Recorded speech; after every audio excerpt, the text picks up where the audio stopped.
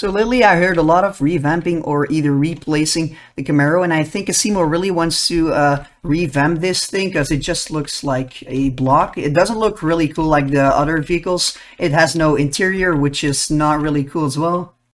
A lot of jailbreak concept creators are making revamps or replacements for the Camaro, but I really think Asimo wants to revamp it. I doubt he will replace it because it's just, yeah, it's just Camaro. It has been in the game since the release of Jailbreak, so it's really unique. But that's why I don't think he wants to replace the Camaro because it's really the first vehicle in the game. I also want the Camaro revamped but not replaced because at least it has to stay in the game in my opinion because it's such an iconic car for Jailbreak.